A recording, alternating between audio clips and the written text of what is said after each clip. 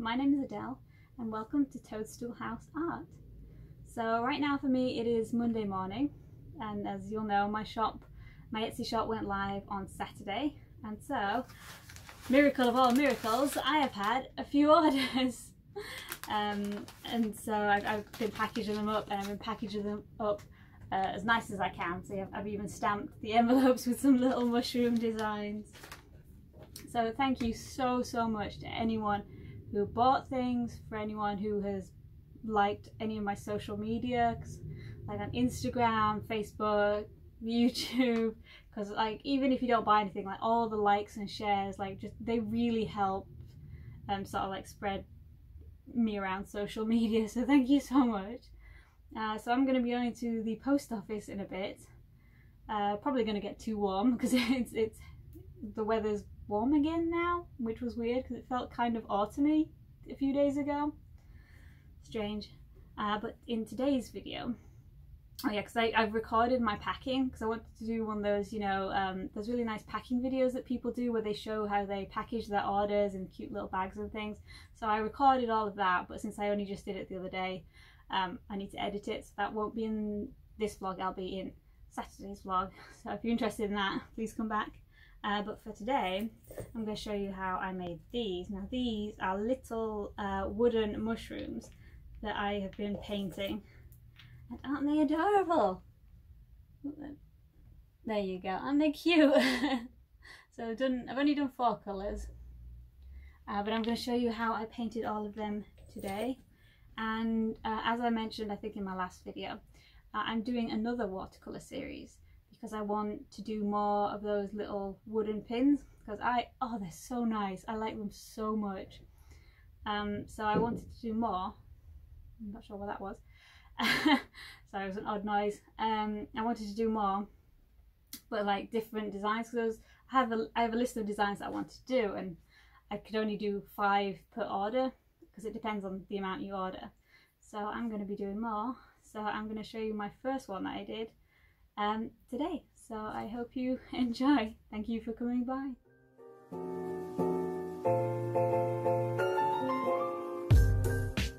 Alright, so I'm back with another art piece.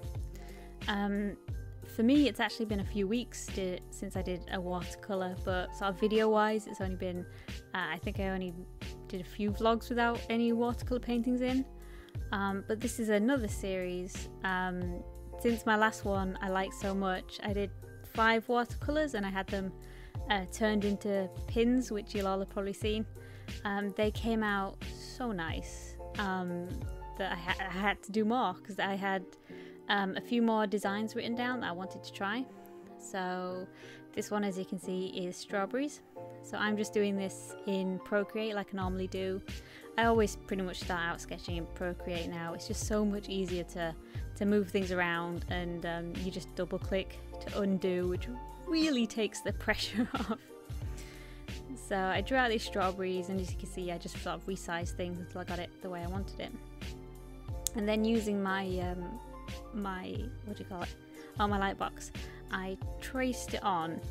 I didn't do any of the detail of the strawberry that was cut in half because I wanted to do that with just the paint. I didn't want any sort of like brown outlines. So I just used my light box so my sketch would show through, and then I did it very, very lightly. You can only just see it really. With a very, very watered down red, I put in sort of the first layer of detail, and that's all I really needed to see where everything went. And then I've never actually painted sort of a strawberry cut in half before, so I just took it, you know, quite slow, and I did lots and lots of layers. As you see, I just kept going around, and I knew this part was going to be the trickiest part, which is why I started with it. Because if this part had gone wrong, then it wouldn't have been such a big deal to retrace the image. It would have been much better doing it this way than if I'd have painted everything and then had that bit mess up. Luckily it came out like quite nice. I quite like it. And then for the bigger strawberry, I'm doing sort of the same thing in my my usual sort of technique, where I just very lightly splotch in the colours with like a really watered down version of what I like. And like for greens, I tend to do a very yellowy green as the base coat, because I think that makes it more vibrant when you build it up, because then you can go on top of that with a more bluey green or another yellowy green, and it just really makes it pop. So you'll see me add in all sorts of like variations on green in all my leaves. Just keeping things pretty loose, because that is sort of my style. Because I think when you have the outlines the way I do, it shows what it is, and then you can colour in kind of a bit messier, because just, you know, the outlines keep everything together.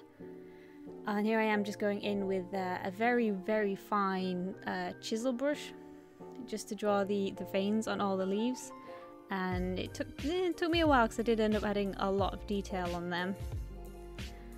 Yeah, you see these tiny, tiny, tiny little strokes that I did over and over, and I had to do them on every leaf, and then I had to go over them twice to sort of build up the colour, because as you can see it's quite wishy-washy when I first start, and then I deepen it up with the second go over when it's a teeny, not fully dry, but a little bit dry. And then I did a very similar thing on the top of the strawberries here. And then I added in all the teeny tiny little seeds with probably one of the smallest brushes I own. Because I keep buying small brushes, but I don't know why I always lose those particular ones. And then the final step is just to go around with the same pen I always use to do my outlines, because it's waterproof. But as you see at the beginning, I do like a very thin line. And then at the end, to really make the design pop, I come back and I do it a bit thicker, because I've got two thicknesses of pen, so I'll use the thick one and the thin one depending on what kind of line I want. And sometimes I'll add in just a touch of black with a very, very fine liner, just like in the places that have the most shadows. And that was it, and I thought it came out really nice and vibrant. The red is really good. The green is nice, and I thought that, you know, strawberries look kind of inviting. I hope so anyway. And I did get all the detail on the leaves finished. And then you're gonna see my cat pop in there he is, yeah. I got the seal of approval from Salem.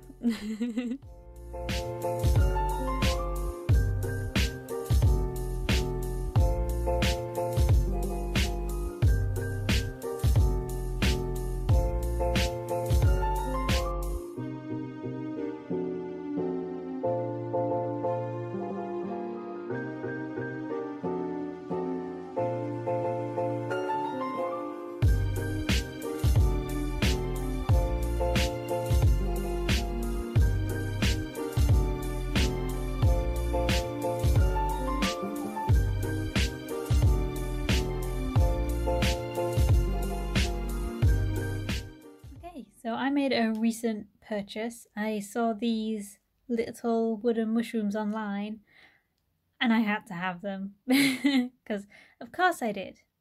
So my plan here is to paint just the tops, different colours.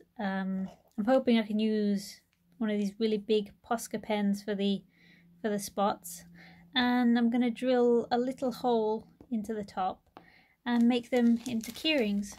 So I've got these. I've also got some varnish here. I've got these are both acrylic varnishes, so I've got a more expensive one, then I've got a sort of cheaper one. I figure I'll try both, see which one looks best. So both matte, and I also got these little wooden acorns. Not quite sure how I'm going to paint them, but I saw them when I was getting my varnishes, and I think maybe if I paint the tops, maybe put some spots on, and I might even put little faces on them. I think that might be cute. So I've got my huge box of paints right here. There's loads in here, because I think what I'm going to do is different colours, maybe not just red-capped mushrooms, maybe like softer oranges and greens and mustard colours, just to see what they look like.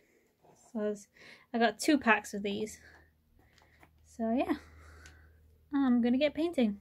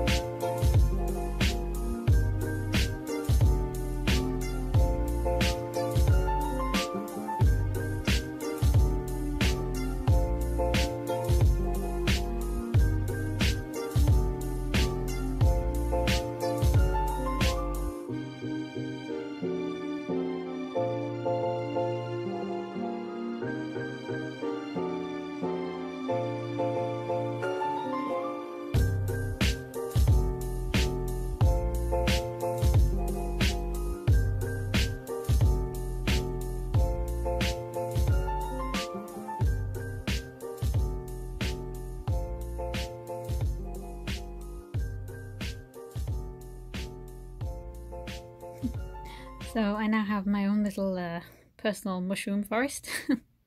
So I've done 2 coats of varnish, and I'm going to leave these to dry because I need to find out my, I've got a hand drill, like just a mini one.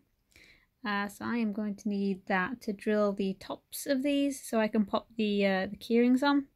But I can feel these are still slightly tacky, so that's something I'll do later. But yeah. I do need to remember though that with this varnish it does make the colours darker, like that green. It was more of a sage green, but now it's much darker, and so is this red. I did have one that went a bit awry, so this one was my first one, and I was a little too heavy-handed with the brush, and as you can see that I picked up the white Posca pen and I've moved it around. So there we go. So I think I can just paint over this one because this colour was straight out of the tub, so I don't need to like match it or anything, and then I can probably just redo this one. Because the ones I did before where I messed up with the varnish, I've just been able to repaint over one of them, and I can't actually tell which ones they are anymore, so it worked. But yeah, these are going to make such nice little bag charms.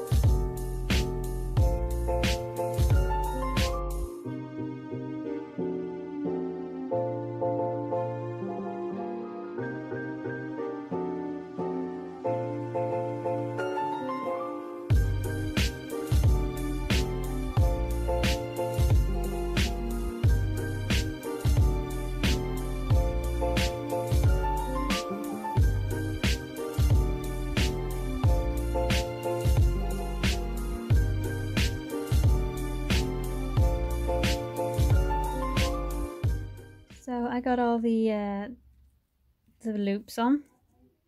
Unfortunately, I could not find my little hand drill. So what I did instead is I took this sculpting tool, which has been used pretty much everything, which is why it's not focusing, which is why it's still covered in glue, because I use this for all sorts. And what I did was I just poked a hole in the top of each one just to get the screw started. And then I just, as you saw with my pliers, I just screwed these in. So not ideal, but like it works just fine.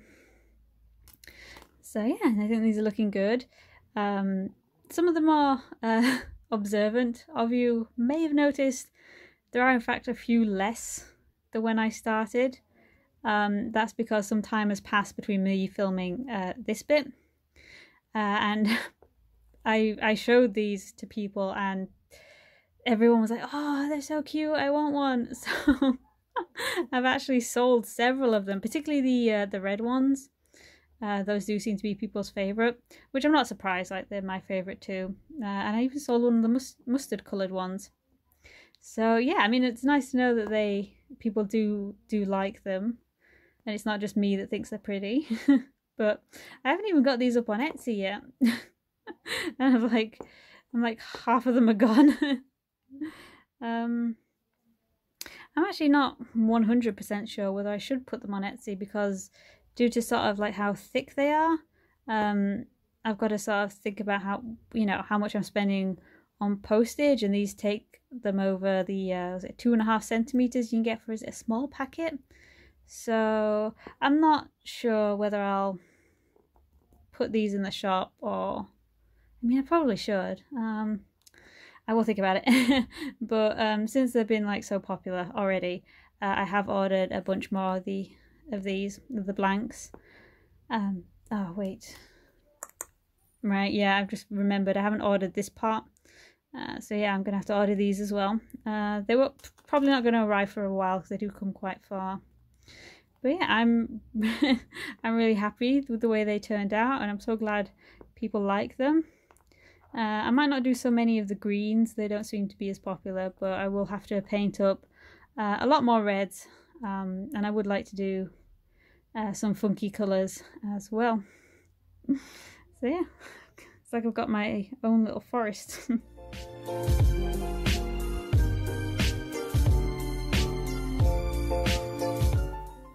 No. Oh, well, it's only water. So I've just got back in from the post office. There was a queue and it is crazy warm out there. It's like summer again. It's really weird considering how cold I was a few days ago. But yeah, that's it for this vlog. So thank you very much for watching. I hope you enjoyed me painting my little, I've moved them now, my little wooden mushrooms. Yeah, I'll have to think whether the postage is worth putting them in the Etsy shop or not. Sorry, there's a cat messing around. So yes, thank you very much for watching, and I will see you next time. Bye!